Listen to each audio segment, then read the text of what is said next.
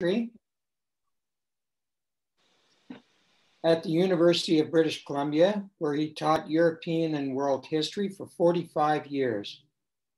Chris is also a longtime member of Temple Sholom. And now over to you, Chris. Hey, thanks very much, Larry and David, who's in the background doing some of the tech stuff. I want to really express my appreciation for being invited to give a talk through the Men's Club. It's only natural that in a Jewish congregation, most of the lectures and talks of one sort or other that are given are in some ways related to Jewish life and Jewish experience. But I actually think it's great that the Men's Club just takes the principle that Jews are interested in a lot of things and encourages that there be talks about all sorts of subjects. And I'm of course very glad a lot of those talks are historical. So when I was contacted some months ago and invited to give a talk and given the chance to suggest a topic, I suggested this topic. There's nothing particularly Jewish about it, but it's a topic that I have given a lot of thought to over the years and that I often discussed in one form or other with my students at UBC over the years when I was teaching modern European or especially modern world history. My own interest in this topic, of course, partly relates to Winston Churchill. He's one of the most significant figures in 20th century history, and just about anyone who's interested in history is likely to have some interest in such a significant personality. But it actually has almost more to do with my interest in India. India is a country I've been to 5 times, once for an extended stay. And on some of those occasions, I've given lectures at Indian universities, including, by the way, 2 or 3 times, and I gave lectures about German Jewish history, something I'm an expert on. But I also, of course, have gotten very interested in the history of India. And that's one of the reasons why this particular topic about Churchill in India is one that I have found interesting over the years, and I hope you will find interesting. Just in a moment, we'll begin. I just want to say something technical. In a moment, I'm going to start sharing the slides I want to show everyone.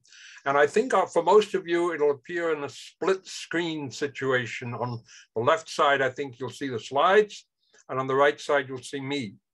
But you don't really have to see me occupying 50% of the screen. I really would like to encourage you to make the slides bigger because there's some detail on them and so on.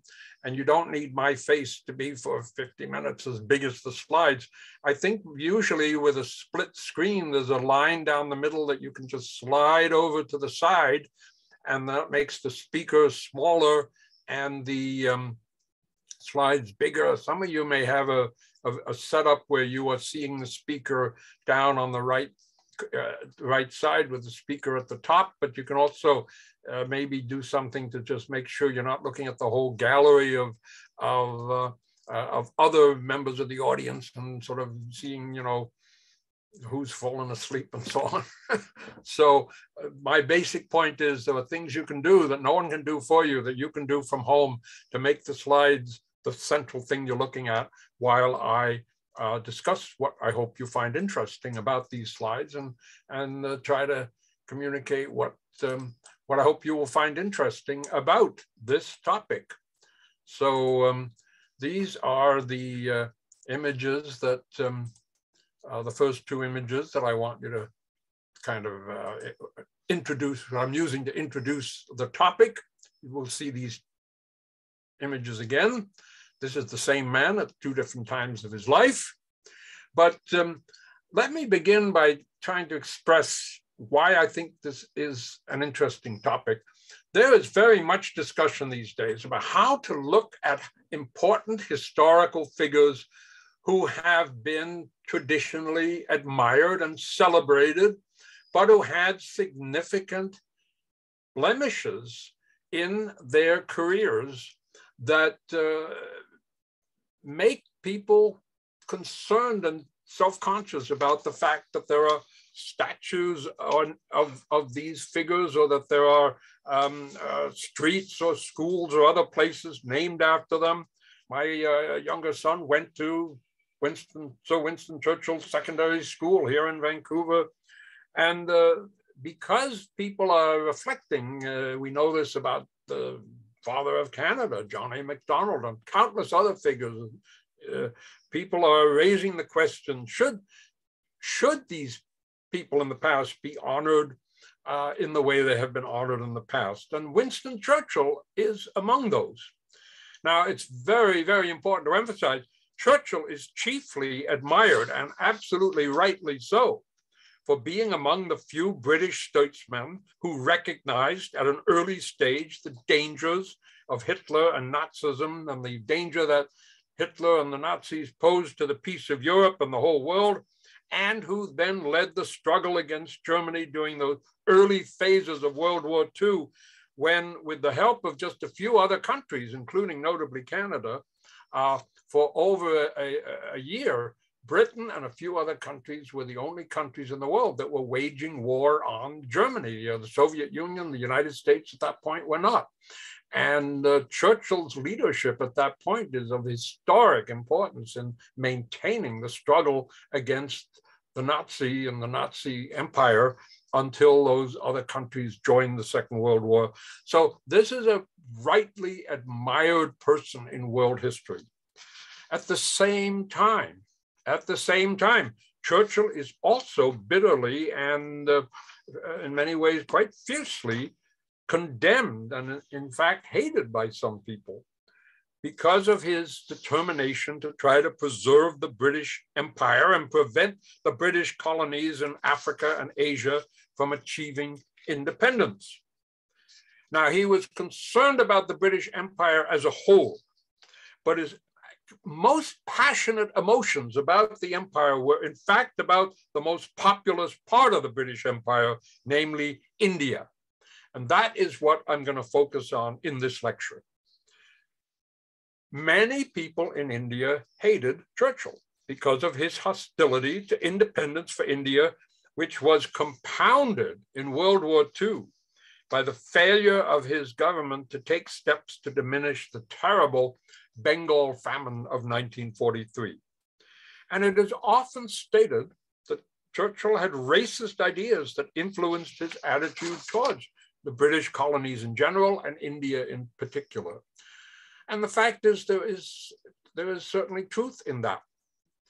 But at the same time, Churchill's ideas and opinions about India were quite complex and were not, it's inaccurate to simply say, well, he was of a generation where everyone was racist. This is a gross oversimplification of his rather complex ideas about the largest part of the British Empire, and that makes it worth thinking about.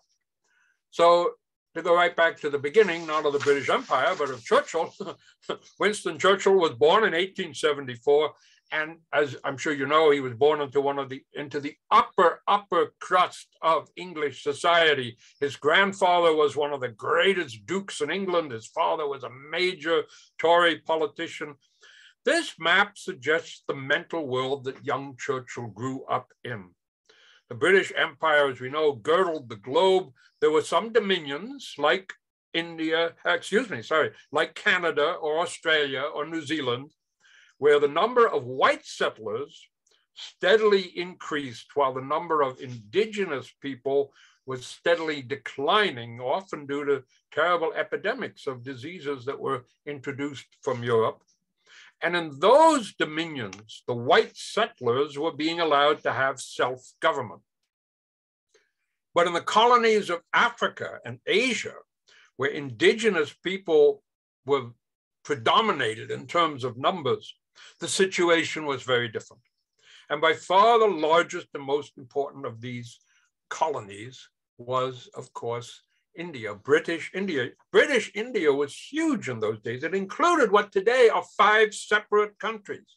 This map now includes India, Pakistan, Bangladesh, Myanmar, Burma, and Sri Lanka.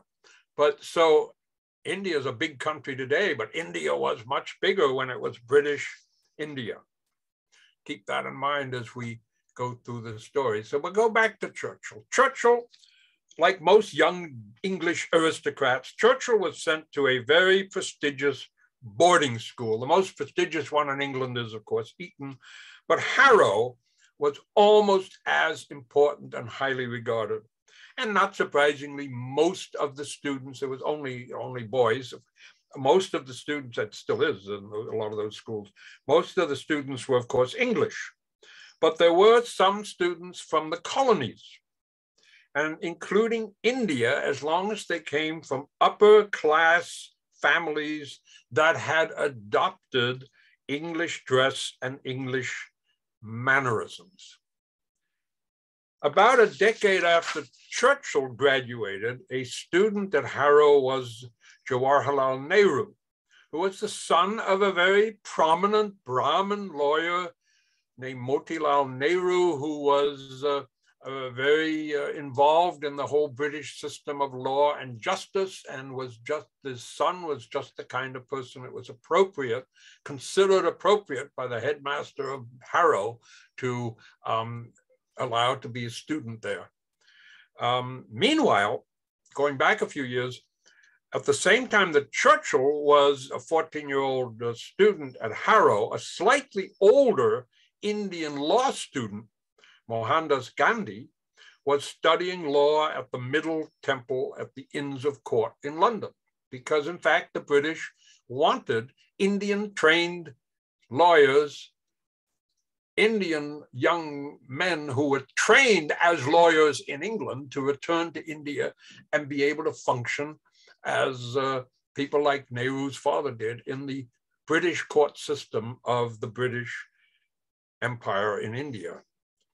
Anyway, Churchill graduated from Harrow in a few years after this picture was taken. He did not go to university.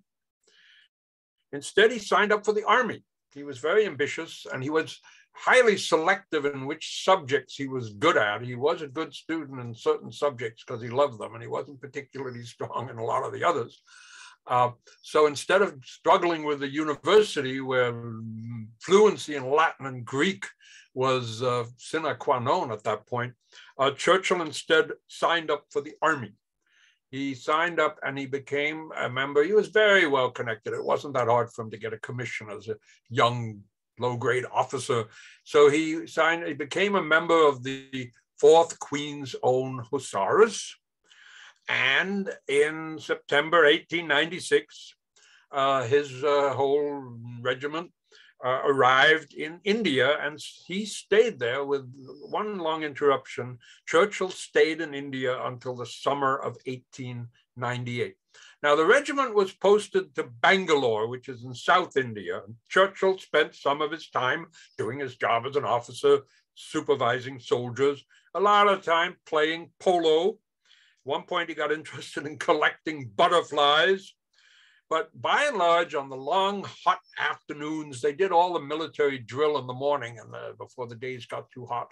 And then on those long, hot afternoons, when most of the officers would sit around playing cards or playing pool or whatever, he would sit in his barracks reading books like Gibbon's Decline and Fall of the Roman Empire, or other great British works of European history and literature.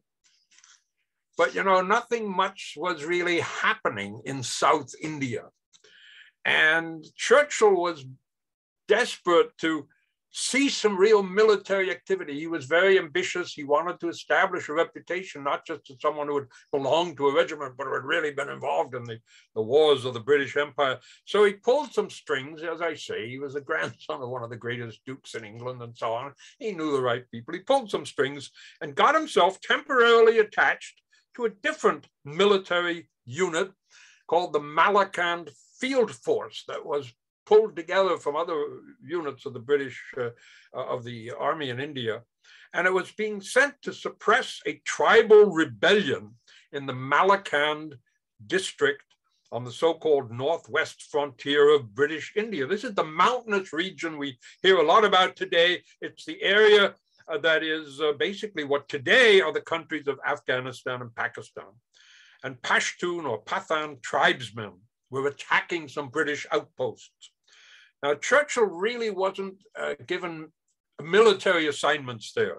He was there as an observer, but he did see some dramatic military action in a battle in which the British almost lost. And then he wrote articles about what he was experiencing that was published back home in Britain. And not much later, he wrote a whole book about all this called The Malacan Field Force, in which he reported everything that had been done. And, you know, I haven't read this whole book, but I've read the opening chapters. And especially the first chapter is very revealing.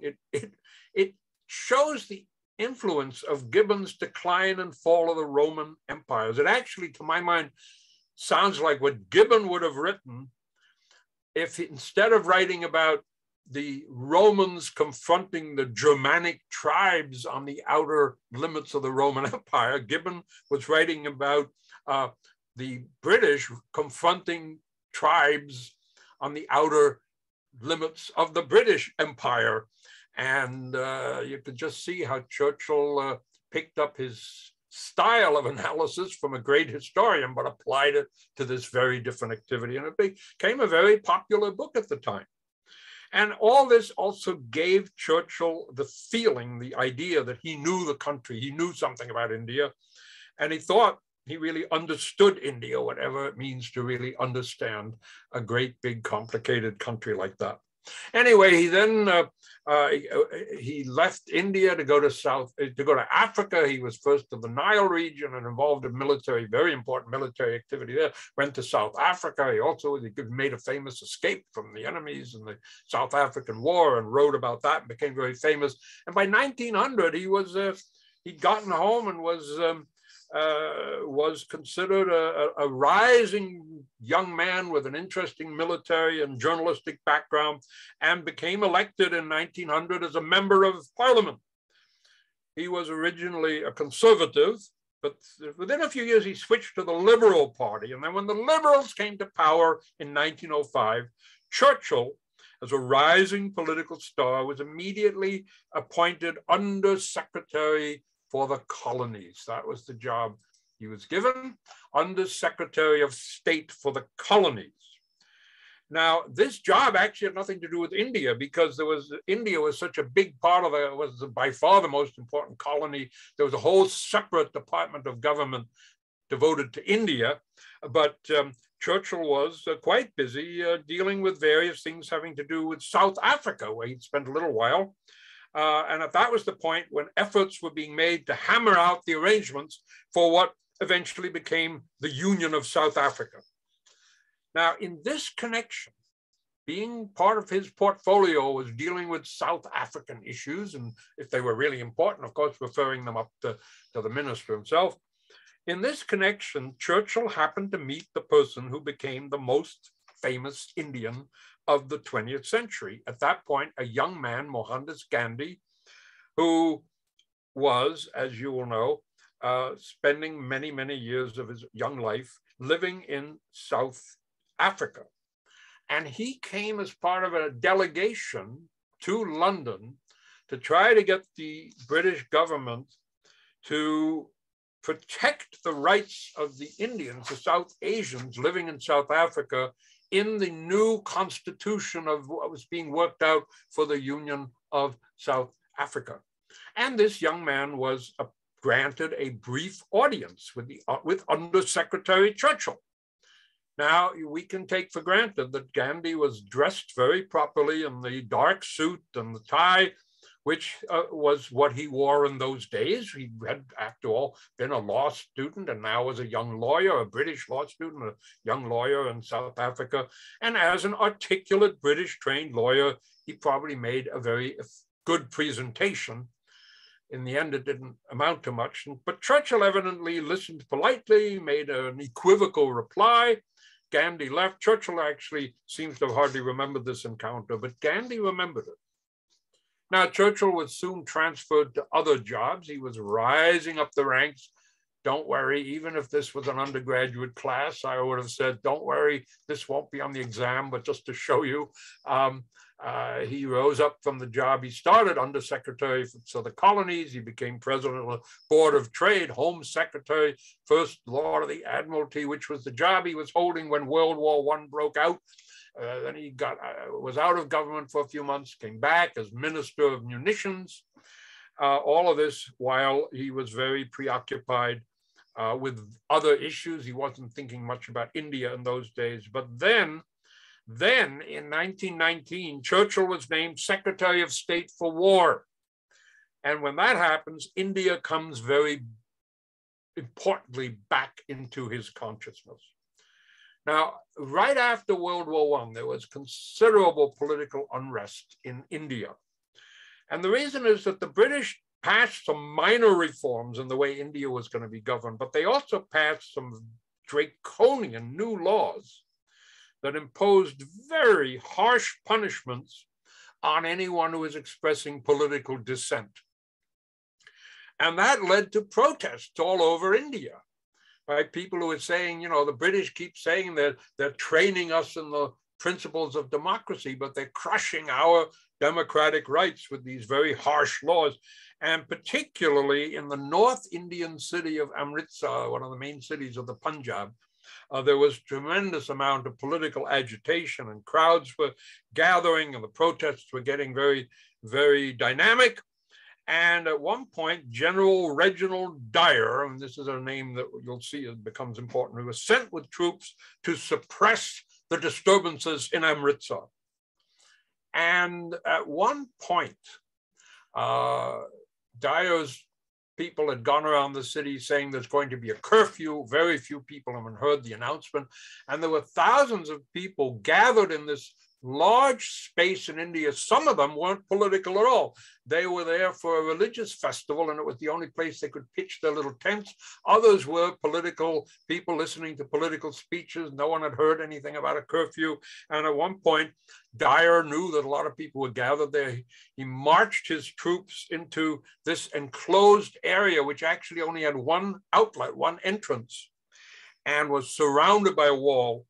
And regarding this as a political disturbance, he ordered his troops to fire on all the people in this open space called the Jallianwala Bagh.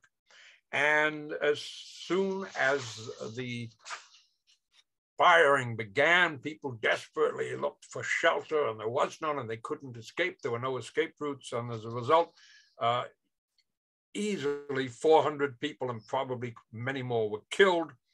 Over 1,000 were wounded.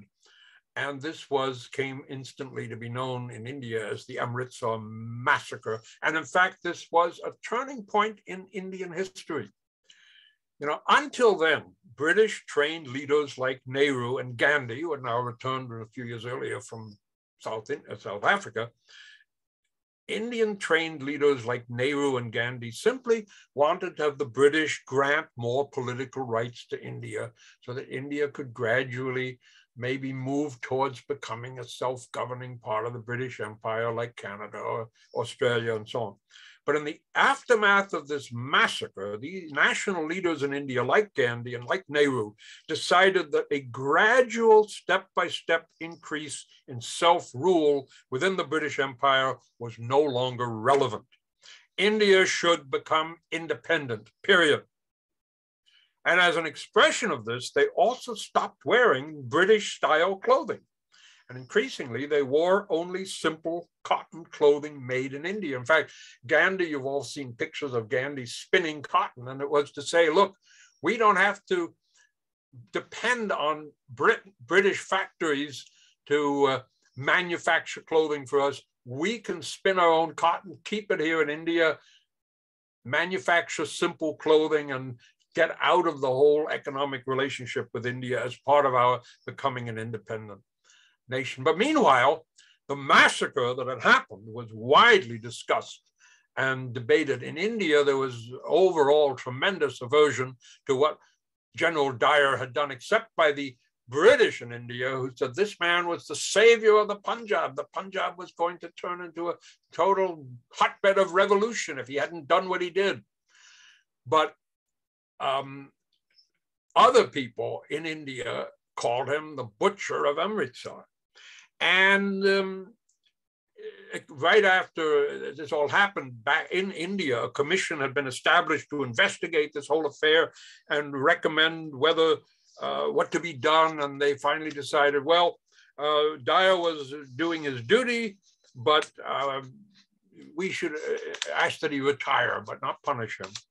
And this in turn led to a big debate back home in London in the House of Commons in July of 1920, because there were some people in the House of Commons who said, why was he forced to retire? He did what needed to be done to restore order, peace and order and law and security in India.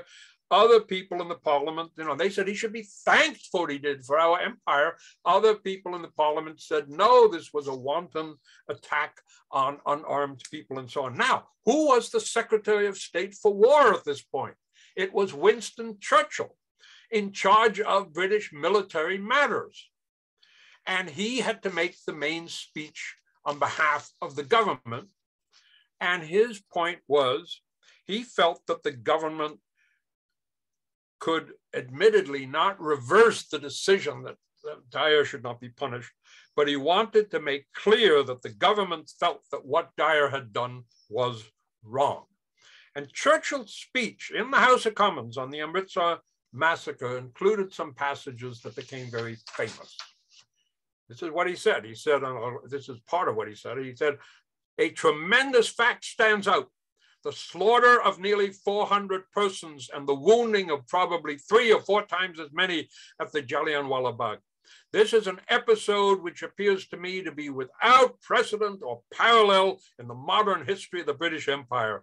It's an event of an entirely different order from any of those tragic occurrences that take place when troops are brought into collision with the civil population, because it's an extraordinary event, a monstrous event, an event which stands in singular and sinister isolation. Men who take up arms against the state must expect to be fired upon, yes. But at Amritsar, the crowd was neither armed nor attacking. Now, Churchill's speech was very admired in certain circles in England.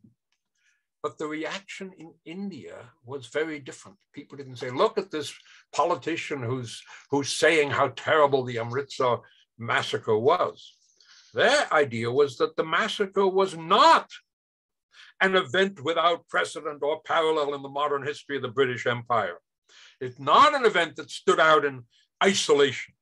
They thought it was an entirely typical answer of what colonial rule is all about. And nothing would change until colonial rule itself simply came to a complete end. Now, throughout the 1920s, as this nationalist movement led by Gandhi with a tremendous support from Nehru and of course countless other people, as it became more and more prominent in India, Churchill back home in England continued to think about India, but he was no longer the main focus. He became a conservative again. He had been a liberal, now he's a conservative again.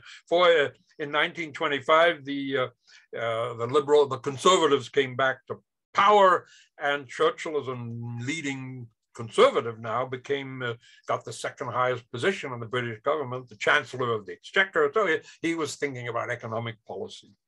Then came 1929. And in 1929, the conservatives were voted out of power. That meant Churchill was no longer in the cabinet. And the new Labour government, headed by Ramsay MacDonald, they had a policy of granting more self-government for India within the British Empire. And in fact, it was announced that the eventual goal of British policy was for India to become a self-governing dominion like Canada or like Australia. Then in 1931, there was another change. A coalition government was formed, which in fact the Conservatives were the main members of that coalition, but some of the Labour Party joined the coalition, and one of them was MacDonald, who therefore, as a courtesy, was kept on as the Prime Minister. And that new government that coalition government continued the policy of step-by-step increases in Indian self-government. But Churchill was not part of this government.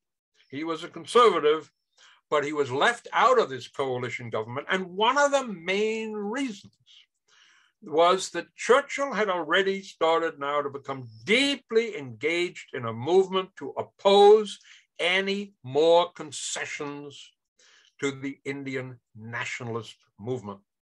In fact, he became one of the leading lights of something called the Indian Empire Society. And he made a string of speeches in 1930 and 1931 to articulate his position. So all the texts of these speeches have, of course, survived, and I've tried to read a lot of them. So what were some of Churchill's main arguments for opposing any further extension of any form of self-government to India? Now, first, like many Europeans of his generation, he was a passionate believer in what was generally called the civilizing mission of the European empires. The idea that British, the French, and the other European powers are out there in the rest of the world because they would bring the Christian values and the economic superiority of European civilization to these underdeveloped, culturally, civilizationally, economically, and socially underdeveloped countries of Africa and Asia. But actually, although Churchill thought it was important to do this, he also did not believe that these populations would ever really catch up with the Western world, never reach the European level of civilization, and therefore the empire should be there to stay. And in the case of India, he also believed that the special demographic conditions of India meant that it would be impossible for India ever to rule itself, because he believed that the hostility between Hindus and Muslims was so pervasive and so bitter that these two groups would never be able to live in harmony. They would always need the strong, impartial, steadying hand of British rule to prevent them from tearing each other apart. Now, Churchill knew that the Hindus of India were numerically dominant, but he didn't see the Hindus as a unitary group. He was very aware of the caste system. He felt that the caste system was one where the higher castes, above all the Brahmins, systematically oppressed the lower castes, especially those who were in fact so low in the Hindu caste system that they didn't even count as members of a caste. This is the group known in Churchill's day in English as the untouchables, not a term anyone uses now. They're now referred to as by themselves as Dalits. And in his speeches, Churchill kept expressing sympathy for the members of this downtrodden group at the very bottom of the caste system. Now, Churchill assumed, without really any basis, here's where he thought he knew things that he didn't know. Churchill assumed without any real basis in fact that if India became self-governing, then the Brahmins would completely control the government of a self-governing India. Now, many Brahmins who were highly educated, very many of the students who went to schools like Harrow, the Indian students were Brahmins. Nehru was a good example. Many of the Brahmins were highly educated. Some of them had acquired a sophisticated knowledge of Western ideas and literature.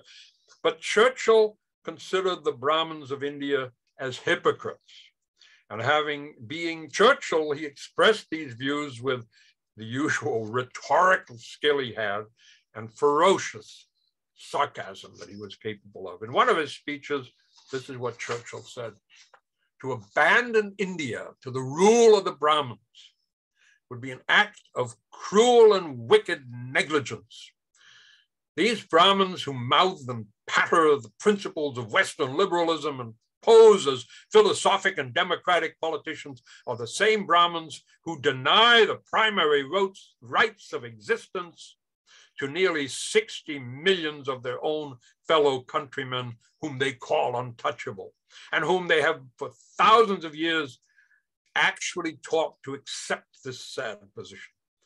They won't eat with these 60 millions, nor drink with them, nor treat them as human beings. They consider themselves contaminated even by their approach. And then in a moment, they turn around and begin chopping logic with John Stuart Mill or pleading the rights of man with Jean-Jacques Rousseau. You know, Churchill, whatever you want to think about it, was one of the great rhetoricians of the 20th century. It's a bit of a challenge to just quote his words and give you even a hint of what it sounded like to be standing there in a hall in London and give speeches saying things like this. Now, the British government wasn't happy about all the stuff that Churchill was doing because they were committed to more self-government for India. They hosted a series of what were called roundtable conferences in London where British and Indian representatives were supposed to hammer out a basis for the future political organization of India. The first of these conferences ended in failure, but the second one, 1931, people thought maybe would be more successful because it was attended by Mohandas Gandhi, who is by now being called by many people Mahatma Gandhi because he'd already acquired this reputation of Mahatma, a man with a great soul. The second conference was attended by Mahatma Gandhi with a lot of fanfare, and at one point he made a visit. He called on the Prime Minister in Downing Street, and he made a point of dressing in the simple Indian cotton cloth that he always wore. Often it was cloth he'd woven himself, to make the point that Indians need not depend on getting their clothing from the clothing factories of Britain. We don't need the British textile mills. Look, we can make all our own simple clothing, and that's what he wore to 10 Downing Street. But Churchill was clearly very offended that Gandhi would visit the Prime Minister of the United Kingdom dressed in this inappropriate way. And in fact, in a famous speech, not referring only to this visit, but in general, in a famous speech, he referred to a situation where Gandhi had appeared in New Delhi at the British Viceroy's palace, dressed just like this. And this is what Churchill said: "It is alarming and also nauseating to see Mr. Gandhi, a seditious Middle Temple lawyer, now posing as a fakir of a type well known in the East, striding half naked up the steps of the vice-regal palace while he is still organizing and conducting a defiant campaign of civil disobedience to parley on equal terms with the representative of the King Emperor." Anyway, back in London, the conference which Gandhi attended dressed like this also ended in failure because no agreement could be reached. The British government simply decided they'd draft a very long piece of legislation on their own, which they submitted to Parliament in 1935. And it was going to be called, it was the Government of India Bill, and they hoped it would become the Government of India Act. In 1935, it was framed, it no longer reflected any negotiations with the Indian leaders. It was just written by the British government. It included a lot of clauses which the British government hoped would move India somewhat closer to self-government, while at the same time making sure to keep British power safely supreme in India.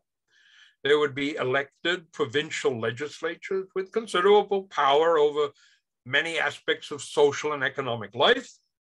There would be a federal legislative body which would be partly elected, but partly appointed by the British.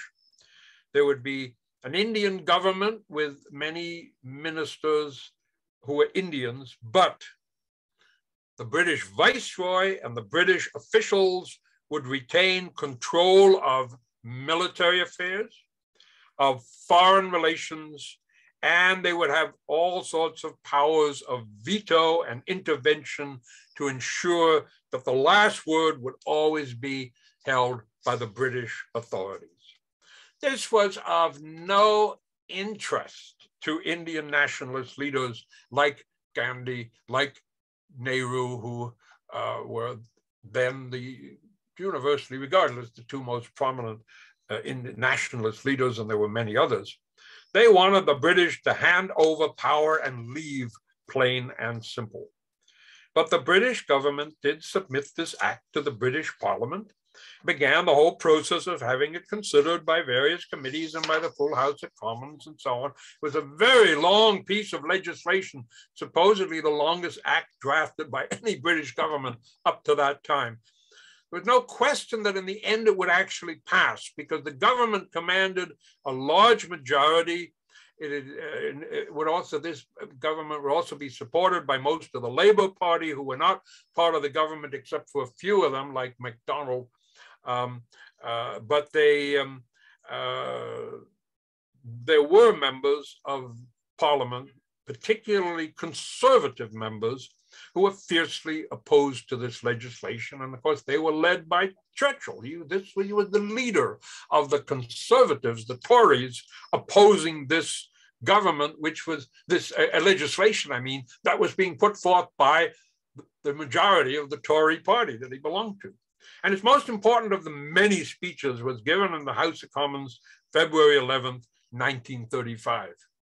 Back when I used to teach this topic at UBC, I would have my students read the whole speech. I will spare you that, believe me. But I want to give you a little sense of what was said in Churchill's speech, because to get some idea, whatever else you might think about it, it was a remarkable piece of political rhetoric.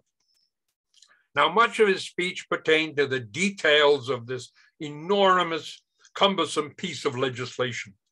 But he was more concerned to go at the fundamental premises of this bill. He was sure that the policy of the British government was disastrously wrong and would be harmful to Britain and India alike. He was convinced that weakening British control would undermine the very peace and stability of India. In his own words again, he said, our government is incomparably the best government that India has ever seen or ever will. The Indians, whatever their creed, would rather have their affairs dealt with in many cases by British courts and British officers than by their own people. Any Hindu would prefer to have his case dealt with by a British officer than by a Mohammedan, and vice versa.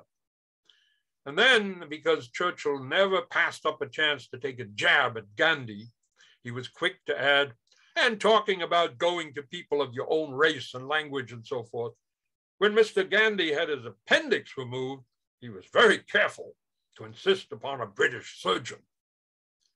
Churchill was fully aware of the strong arguments that were being made against his point of view. He had to rebut them. One argument was that for Britain to rule India, or in fact any other part of the empire, was simply undemocratic. The other argument was that the British were aliens in India and did not have the moral right to rule over the people of another country. Churchill rejected these arguments, and they reveal a lot about his fundamental values. He began by responding to a question that had been put to him earlier in the debate, which was, do you or do you not believe in democracy? You'd think it was obvious what Churchill would say, but this is what he replied. This is what he said. This is my feeling about democracy. I accept it, but I am a good deal more doubtful whether democracy believes in parliamentary institutions. We have only to look across the channel in Europe to see how democracy tends in its present manifestation to be injurious to the parliamentary system and to the personal liberties which are dear to the liberal heart. Now, this is 1935. His audience would, of course, have known exactly what he was thinking about when he said that. This was a time when Mussolini had long since come to power in Italy through the democratic parliamentary system. And even more recently and even more dramatically, just 2 years earlier, Hitler had come to power in Germany through the institutions of parliamentary democracy. And within months, he had turned Germany into a one-party totalitarian police state. Churchill kept returning to this fundamental point that he wanted to make about India and at the same time what was going on in Europe. He said, of course, we are confronted with the old choice of self-government versus good government. We are urged to believe that the worst self-government is better than the best good government. And his reply was that between self-government and good government was better. And only the British could give good government to India. Then there was that other argument that upset him, the argument that the British simply had no right to take over a foreign country like India. This is what he said. I was sorry to read of a high military officer in India, meaning a high British military officer in India, speaking of us, the British, as aliens. The Lord President here in Britain made a reference to the Indians having an increasing preference for putting their confidence in men of their own race and language. I am very sorry to hear of this downcry of our national credit. None of this is true. It's utterly untrue. We are no more aliens in India than the Mohammedans are or the Hindus themselves. We have as good a right to be in India as anyone there except perhaps the depressed classes who are the original stock. Now, what did he mean by that? We are not aliens any more than the Mohammedans or the Indians. Well, what he meant was this, and this is correct. The original inhabitants of India were what are often referred to as the Dravidians. Then, about 3,000 years ago, Aryans started invading India, coming over the Himalayas from Asia, and they brought with them the Hindu religion, which gradually spread through the rest of India. Then around the year 1200, Muslims had started to come to India, and they eventually created the magnificent Mughal Empire, which ruled most of India for 200 years. Then the British came. They eventually built up the great British Raj. So his argument was the only true non-aliens of India were the descendants of the original Dravidian people, many of whom, in Churchill's understanding of Indian history, had been turned into the untouchables. This was a theme that Churchill returned to in the final words of his speech. He knew by then, of course he knew that his opposition would fail. He knew the bill would pass, but he still wanted to go on record as saying, we should try instead to instill in the minds of the people of Britain and of India a different and a new conception of the relations between these two countries. We hope for once and for all to kill the idea that the British and India are aliens moving with many apologies out of the country as soon as they've been able to set up any kind of governing organism to take their place. We should try to inculcate this idea that we are there forever as honored partners with our Indian fellow subjects whom we invite to join with us in the functions of government for their own lasting benefit and our own. Well, of course, he knew this anyway. All this rhetoric came to nothing. The government had the votes it needed and soon passed the Government of India Act. And India got slightly more self-government. Of course, people in India were not at all satisfied with this. Most people in India were not at all satisfied with this, because this extension, as you could see from the slide I showed a few slides ago, this so-called extension of self-government really left all the final decisions in the hands of the British government anyway. But Churchill thought this was a step-by-step movement which would steadily result in the diminution of British power, and he felt he had at least explained why that was so objectionable. Well, that was 1935. In the next few years, Churchill's attention shifted more and more totally to the events in Europe. These are the famous years when he was struggling desperately against the appeasement policies of the British government, 1937, Neville Chamberlain became the prime minister and was committed to making deals with Germany so that there wouldn't be another world war. Despite all that, as we all know, in 1939, the Second World War broke out in Europe. Churchill came back into the cabinet, first as the same job he'd had at the beginning of World War I, as many of you will know, he now had in the beginning of World War II, First Lord of the Admiralty. Then there was a tremendous crisis in 1940 when the Germans invaded Norway and then were invading France. And it became clear to everyone, almost everyone, that Neville Chamberlain had been a dismal failure. And that was the point at which Churchill became prime minister. Now, his number one priority all through these years was, not surprisingly, winning the war that he was waging first against Germany and later Japan enters the war. But he was hoping during these years that the nationalists in India would suspend their anti-British activities, at least for the duration of the war, in return for some vague promises of more constitutional discussions after the war would be over. But of course, this did not happen, and the nationalists in India said, no, we can't trust the British to give any meaningful concessions after the war. It's time for them to leave India and leave India right now. In 1942, in the middle of the war, Gandhi launched the Quit India movement. And this is a poster. This is something that's probably a little hard to find on the internet. I actually took a picture of this when I was in the Nehru's home, what had been his home in later years in New Delhi, and there was an exhibit, and it shows Nehru and Gandhi trying to ride Churchill and the British viceroy out of India. And this was their program. Leave India now, leave everything, simply leave now.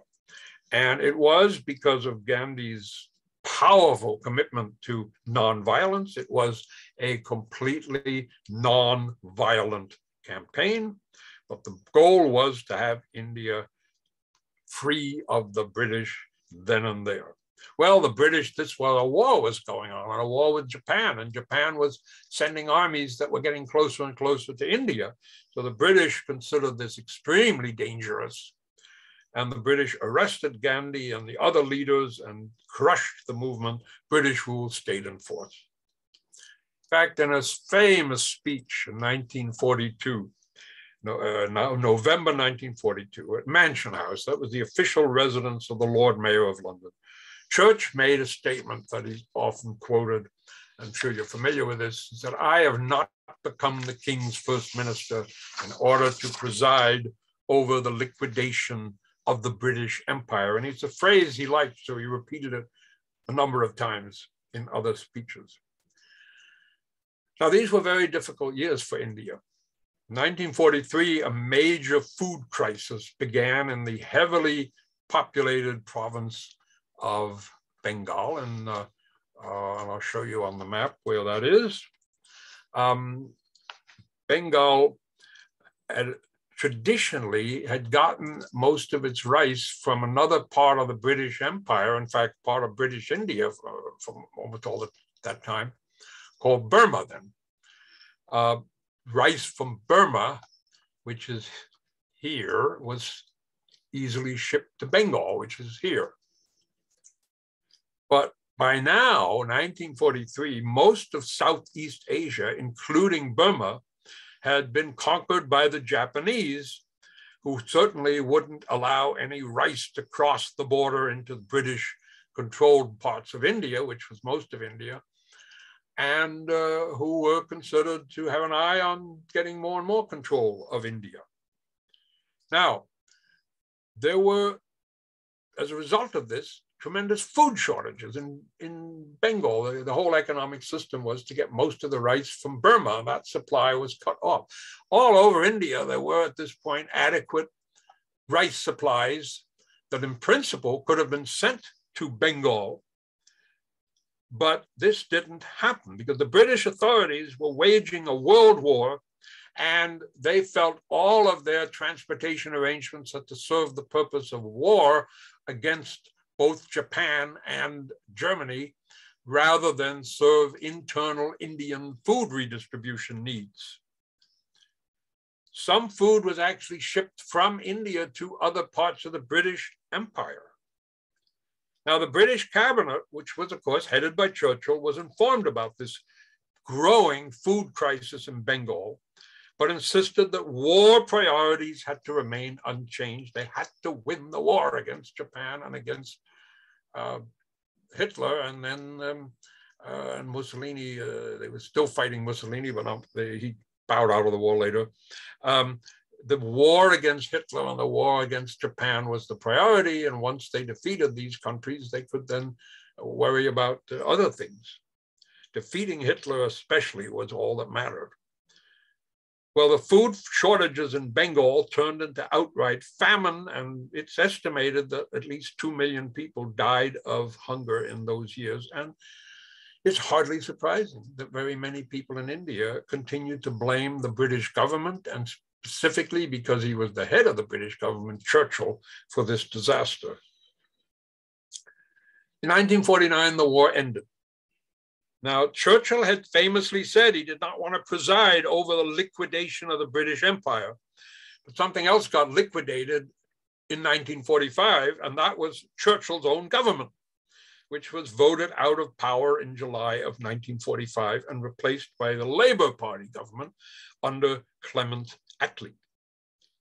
And under Attlee's Labour government, partly due to the realization that there were tremendous economic problems in post-war Britain, and Britain couldn't even afford to run a huge empire anymore. Under the Labour government, the liquidation of the empire that Churchill had feared soon began, and it began with India. What had been British India was now divided between India, a new country to be called India, plus Pakistan, which at that point had two parts, East and West Pakistan. Ceylon was granted independence. Burma would become independent. And India became an independent country on August 15th, 1947.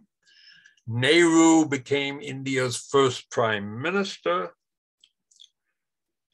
For a few years, India still had a British governor general, but that didn't last. In 1950, India became a republic, and the last small symbol of British imperialism in South Asia was now totally gone. But even before that happened, in 1948, something dreadful happened in India, and that was the assassination of Mahatma Gandhi, great soul Gandhi.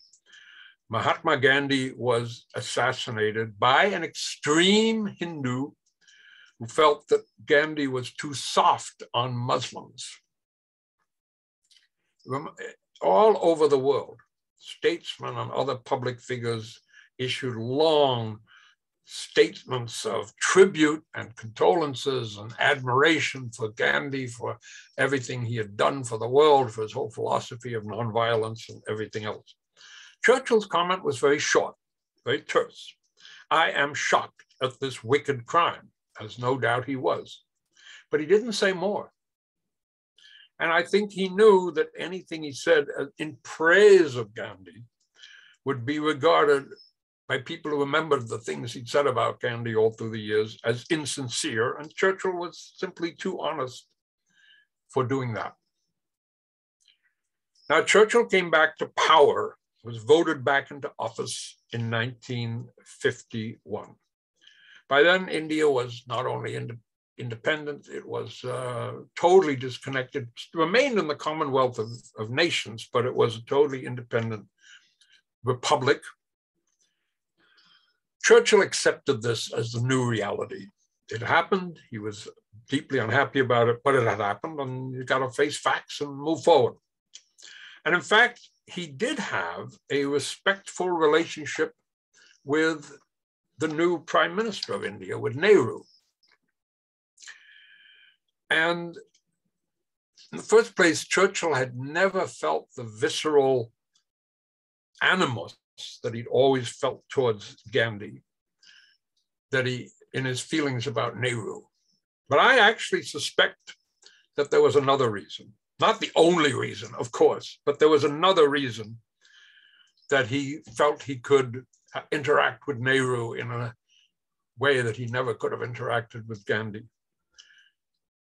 as he was seen doing here when he was not in the government, when he was the leader of the opposition, and Nehru was in London and called on the prime minister and called on the leader of the opposition. And when Nehru came to London, he was willing to switch from Indian clothing to Western clothing, appropriate for meeting with British statesmen. Gandhi never did that. He was going to wear his simple cotton cloth no matter where he went in London, including the very residence of the prime minister. Nehru was more tactful that way.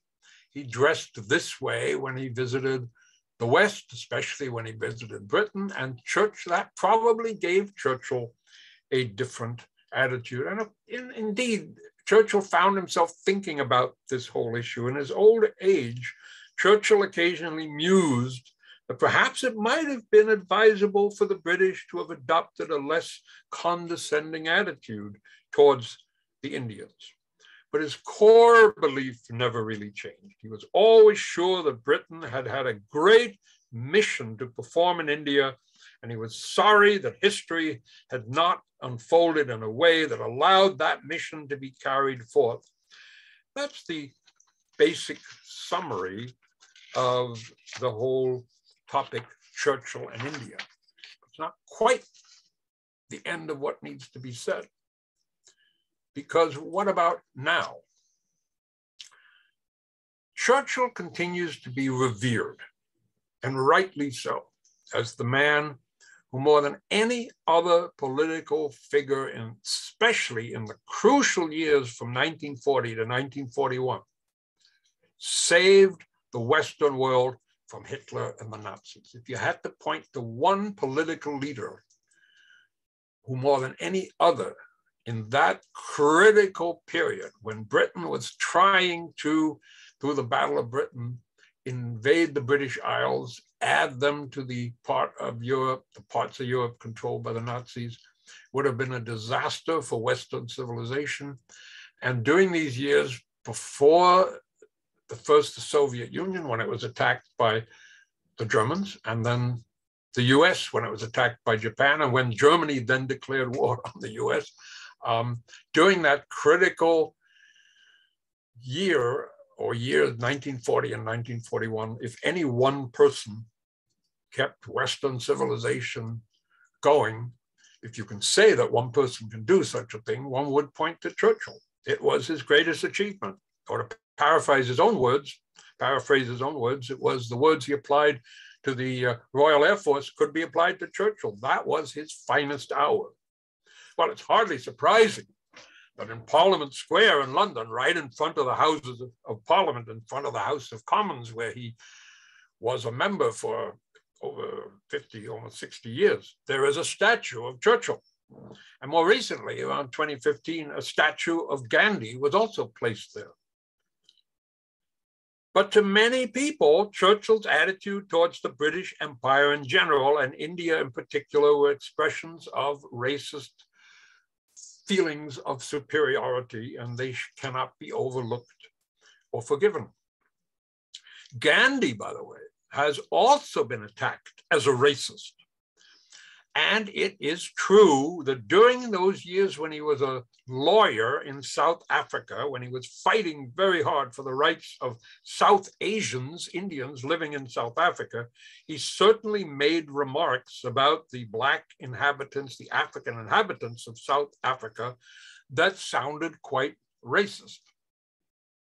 So not surprisingly, look what has happened repeatedly to the statue of Churchill and the statue of Gandhi on Parliament Square in London.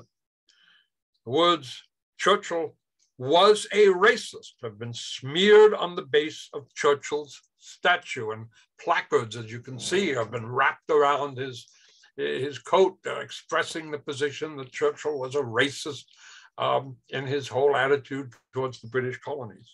And Gandhi's statue has also had white paint splashed across it, while posters calling Gandhi a racist have been set up nearby. And as a result of this, and you know how controversial statues are, as a result of this, when political demonstrations are anticipated, the statues of Churchill and Gandhi in Parliament Square now get frequently boarded up to reduce the opportunity for people to deface these statues.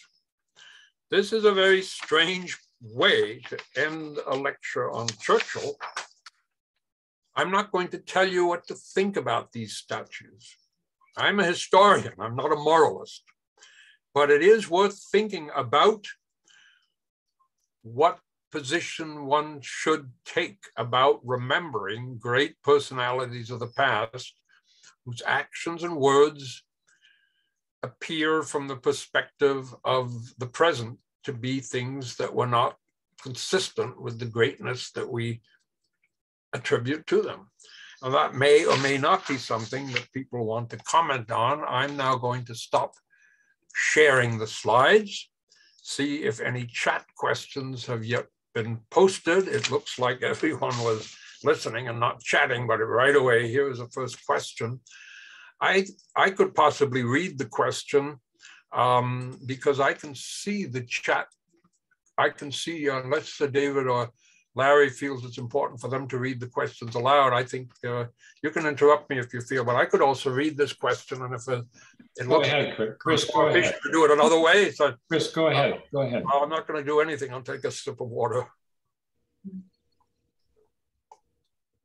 Now I will read the first question. It's from Mike Levitt. What was Churchill's attitude towards Israel or the founding of a Jewish state? Oh my gosh, that's off topic. It was, I really won't try to answer that question. I will acknowledge the importance of that question, and it's a question that has a lot to do with the British Empire. Churchill was involved, very involved, in because at one point before he was Minister of State for War, he was a Minister of State for Colonies, and that same post-war period, around the same time, but he wasn't doing two jobs at once.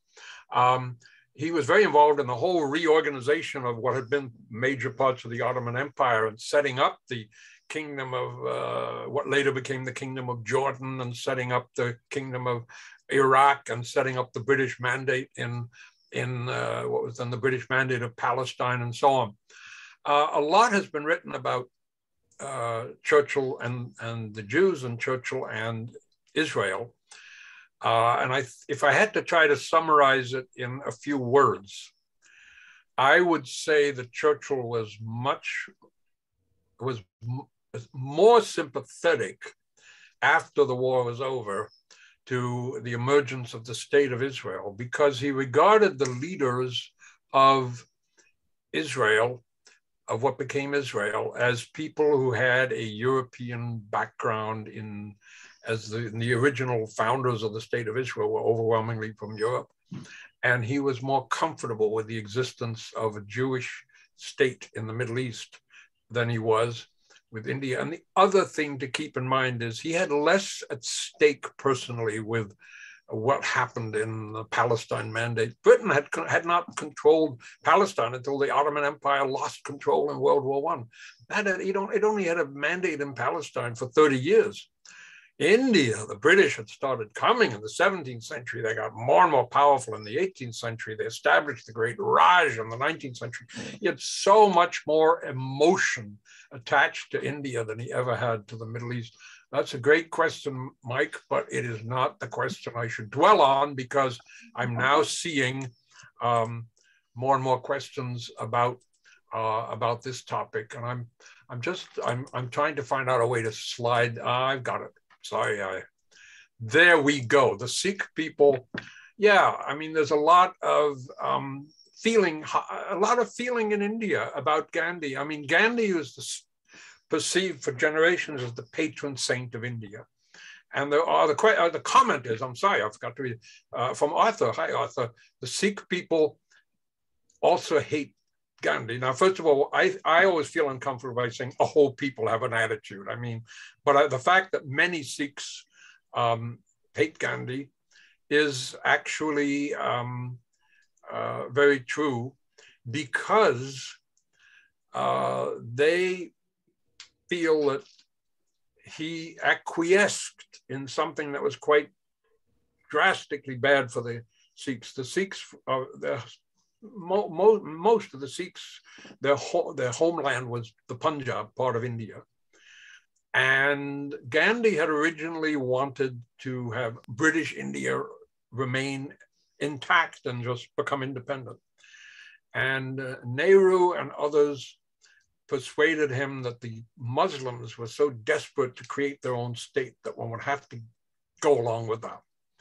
And Gandhi was no enthusiast for that, but did not use the full weight of his moral influence to try to prevent India and Pakistan from splitting apart, because the line of division went right through the Punjab, and huge numbers of Sikhs were on one side and not the other, and there were horrible disasters and so on. So that's the main reason many Sikhs are resentful of Gandhi. I wanted to mention one thing that's still applicable. If you are on, happen to be on gallery view, which I am going to switch to, if you're on gallery, or most people are, if you have the screen not showing and you're willing to switch to, happen to want to switch to show video, I get to see more of the faces I'm talking to. And if I'm lucky, I'll even spot the person whose question I'm answering.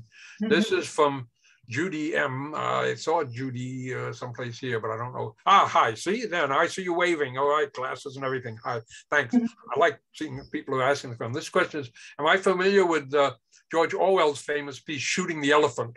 What do you think of Orwell's premise that those who had to enforce colonial power, the Raj, often in the end were emasculated while attempting to execute it? It's this famous episode where, thanks for asking that. This was in what's now Burma. Orwell is a young British official in Burma. An elephant that has a mental condition, which I guess elephants do, is running wild, and the population says, "You're the British guy. You say you're in charge. You must be the one to shoot the elephant." And from this, Orwell, this whole idea of, because you're in charge, you have to do these things, and we count on you. And if you do, so on. This whole thing led to Orwell's increasing aversion to the whole system of British imperialism. He felt it was bad for the British as well as being bad for the people. It put them in all sorts of strange positions. But yeah, it was Churchill. I mean, Orwell would have been with the great number of people in Britain who thought Britain should scale down its control of India. Churchill was in a minority. And I'm sure if he ever read that essay, he wouldn't have liked it. Bill Grunthal, how did Britain get to take over India in the first place? This is long prior to Churchill, but also a part of history, you bet. How did, all right, quick history lesson. See you all tomorrow morning if you're still listening. There was the great Mughal Empire in the 16th and 17th century. The British were eager to trade with they had the thing called the East India Company. They wanted permission. The Mughal Empire was so powerful. The British sent representatives of the East India Company to India to try to get permission to trade in India. And the great Mughal emperors kept them waiting sometimes for a year or two before granting them an audience. Gradually, the British were able to have little outposts in what became Calcutta, an outpost in what became Mumbai, and so forth. But for a long time, the British were just deferential traders permitted to trade, carry out business in the powerful Mughal Empire. But the Mughal Empire started to fall apart in the 18th century.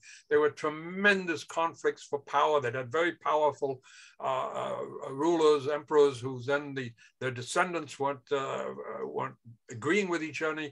anymore. The Mughal Empire started to fall apart. New powers emerged in India. Sections of India broke away from the Mughal Empire. And by the middle of the 18th century, the Mughal Empire was in steady decline. And the British and the French were hoping to take over. But the British won those wars. The British won the struggle with the French, which Europeans would be the dominant European power in India. And by early 19th century, the French were no longer a significant factor at all. The British had more and more power in India, step by step. But it was not until the middle of the 19th century that the British felt they controlled enough of India to really establish the Raj in the form that it became the total government of India. There were lots of Indian princes, but they had to acknowledge the British Raj as the ruling power. So it was a step-by-step process. And what a great question, Bill, and what an inadequate answer, but I see a lot of other questions. Henry, I'm not sure I see Henry, but he's maybe on another slide. Oh, there you are. Hi, Henry. Was not Gandhi also an anti-Semite based on some of the speeches in South Africa? I am afraid that there is some truth in that. Gandhi's views of, I freely tell you that I know a good bit about Gandhi's life, but I have never done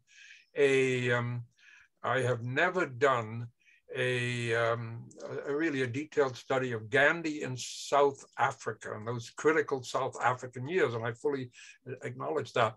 But those are the years when he was still trying to think like a British person, not pretend he was British, but trying to think like the British. He still had all the attitudes that he picked up when he was a law student in London. He dressed that way, he acted that way. He wanted the British to accept the South Asians, the Indians in South Africa, as being more like the dominant British and Dutch people, the whites of South Africa, and less like the coloreds and the African blacks. Wasn't successful at it, but in the course of this attempt to show the British that the Indians in South Africa were more like the British, he would have said things and done things that I think later he very much regretted. A Peace to End All Peace is a book that Larry Bloom, I think that's the book you told me a while back that you just finished reading. And maybe in his closing remarks, he can give you a 1 or 2 sentence positive review of that book. That is about the post-war World War I settlement. How did Roosevelt, this is from Myra, hi Myra, how did Roosevelt and Churchill reconcile their opposite views on colonies when Churchill tried to persuade US to join the war? That's a great question because they never really reconciled them. Churchill, of course, and Roosevelt knew this, wanted to preserve the British Empire. The American policy was to weaken the great European empires, the British Empire, the French Empire, the Dutch Empire, of which the main element was the Dutch East Indies, now Indonesia, very rich and powerful, significant, powerful colonial possession, and there were other European empires. But this issue was aware, that both sides were aware of it, but Churchill and Roosevelt had such a total commitment to first crushing Hitler and the Nazi power over Europe, and second, at the same time, defeating the Japanese power over the Pacific and the South and Southwest, Southeast Asia, that they simply put this difference that they were both aware of aside, and it kind of just got pushed aside as something that they couldn't really agree on and could not be allowed to get in the way of their totally shared commitment to defeating Germany and then defeating Japan the priorities in World War I. Even there they had arguments because Roosevelt and Churchill had different ideas about the strategy for getting into Europe. Should it be across the channel into France? Should it be up the soft underbelly through Italy and so on? But they were absolutely right that they did not see eye to eye because But the thing you have to remember about Roosevelt wanting to weaken the European empires was not just the Americans saying, you know, democracy is good for everyone and this isn't democratic. It is also because, without putting it ever in words, it was clear to the American leaders that America would emerge from a successful war as the #1 dominant economic power in the world. And they wanted to be able to interact and trade and exchange goods and make money all over the world and not be hindered by tariffs or other restrictions imposed by European powers. It said, no, you can't do this level of economic activity in some place like India or in our colonies in Africa. So the American motivation for opposing the European colonial system had economic elements. What someone is quoting Churchill, I believe, as saying during the war, all we want is the quiet enjoyment of our vast resources acquired by violence and maintained by force. I'm not familiar with that quotation. Myra, I'd be very interested if you can email me that. Jan will. Jan read it. Jan will email it to you. Oh, yeah. Can he not sing it? I'm unfamiliar with that particular statement, so I don't want to comment on it. Well, it's from Jan. Jan, hi, Jan. I will find it and email it to you. I'd be interested to see it because I mean, it's attributed to Churchill. Yes, it is. From a secret meeting in the War Cabinet. I'll read it aloud. So the quote is, all we want is the quiet enjoyment of our vast resources acquired by violence and maintained by force. And Jan is going to send me that. And I'll be very interested to see the source. And once I've seen the source, I will be able to form more of an opinion about it. Am I correct that that's the last, or am I missing something? Was that the last of the chat questions? Or have I not seen? I think that is the last of the chat questions. I believe so, Chris. Well, that's great. I mean, it's it looks like we've covered it. Here now we seem to be moving to raised hands. I could take one or two raised hands. Yeah, Chris. Hi, Jerry. Hi, how you doing? Chris, I was just wondering, did Churchill ever have anything to say about the breakup of India once independence was granted into Pakistan, Bangladesh, and the new India? Yeah, that's a great question. Did Churchill have an opinion about the policy of the Labour government of Ackley, who had sent Lord Mountbatten, the very close relative, as we know, of the royal family, to be the last viceroy of India, to accede to the demand by the Muslim elements for their own separate country within British India. And I don't recall Churchill's view of that. My instinctive feeling is that once it was clear to him that the Labour government was going to grant independence, that he wouldn't have cared very much whether what was being granted independent was one country or two or three or whatever. I think he would have just said, this wasn't on my watch. And I don't know, I'm sure some historian, and it's not me, would know. And I have some idea where to try to figure it out, or find out. But he really washed his hands of the whole colonial policy. He didn't, when, he was the leader of the opposition. He was the leader of the opposition all through those years. He was at the head of the Conservative Party, while the Labour government was arranging all these things, sending Lord Mountbatten to India and giving specific deadlines for the independence and accepting that India and Pakistan would be separate countries and that some British official who had never set foot in India would be, and thus would be neutral, would draw the line where Pakistan, East Pakistan would be separate from India and West Pakistan would be separate from India. And Churchill was aware of all this. And basically, of course, he would have been expected to comment on some of this as leader of the opposition, but the fight had gone out of him on that issue. But it's a great question, whether at some point or other he commented on the partition, but he wouldn't have cared very much anymore. I just want to see if there's another hand went up someplace that I hadn't seen, or if someone's using the little reaction to raise a hand, which sometimes people do. But no, these were all very interesting, very important questions. And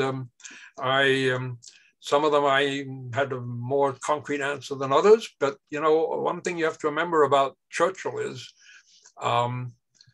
nobody knows everything about Churchill. I mean, he was a major, major public figure for 60 years. He was very expressive. He wrote books, he gave speeches, he composed state papers, he had conversations. The official biography of Churchill, which I suspect very few people have read cover to cover, although you never know, by Martin Gilbert on the team that Martin Gilbert worked on, is something like 10 or 12 volumes long, plus all the supplementary volumes that have the full text of various documents that the official biography of Churchill. Actually, I think the Churchill biography was originally started by Churchill's son, Randolph, and Martin Gilbert took over. And it's an enormous biography. And like many other people, I've checked things here and there to, you know, get some information about this or that. But I am sure there are people out there who have read the Gilbert 10, 12 volume biography of Churchill. And even anyone who has does not know a fraction of what could be known about Churchill. He's a very big topic.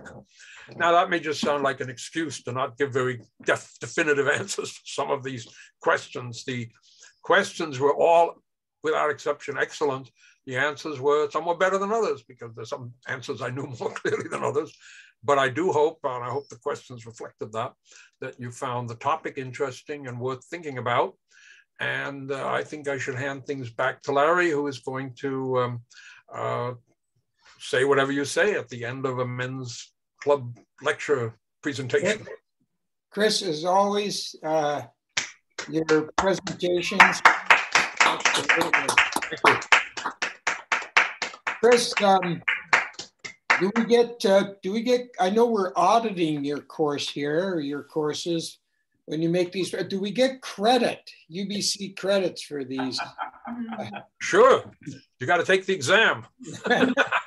Oh, no, no papers, no exam. You ordered a course, yeah, UBC credit. No, well, I did have in my UBC years, I always had auditing students, and they actually would register at UBC, and it would they get a transcript that shows that they audited a course. And I also had people in the seniors who took courses for credit. They actually took courses for credit, worked as hard as the younger students. They got a grade. But if Temple Sholom is setting up an official auditing system for men's club lectures, then anyone whose face was still on the screen at the end of the lecture would get credit for having audited. Chris, thank you so much. Fascinating, informative, dynamic as always. And thank you so much, everyone, for coming tonight. I want everyone to stay safe and stay well. Mike Levitt, if you're still on